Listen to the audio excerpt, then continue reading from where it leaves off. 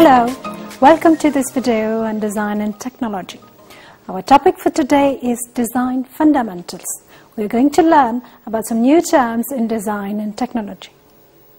So, are you ready? Let's go! Well, what is design and technology all about? What can you see in this picture? A mother is using a washing machine to wash clothes. This is how design and technology makes our everyday life easier. Here we see people are using smartphones. Some are talking, others are chatting. This is common scene nowadays. What do you think about it? This one shows one of the favorite hobbies of Mauritians. We all go to the cinema to have a nice time. We even have 3D movies now. This is a construction site. We use technology to design and construct sustainable buildings. Design and technology is all about creativity and innovation to solve problems. So what is design?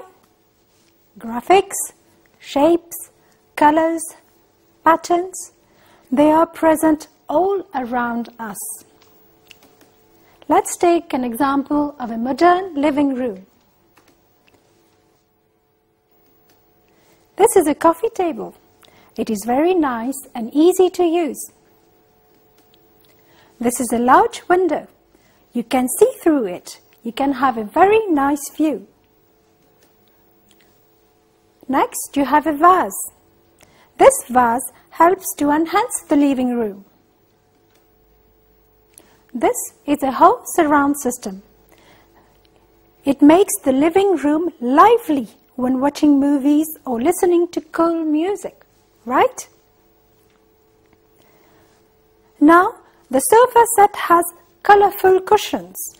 This provides comfort while spending hours there. Last but not the least, we have a decorative lamp. This is used as a decorative piece or can be used as a lamp at night. What can you say about the setting? You will agree with me that the room is very nice. We have just seen a variety of products that have been designed. We can also see a harmony in colors of this living room. The living room has been well designed. So this is what design is all about. Design is the activity of creating products and services by using, changing or adapting technology. Why are products designed? To solve problems considering the situation.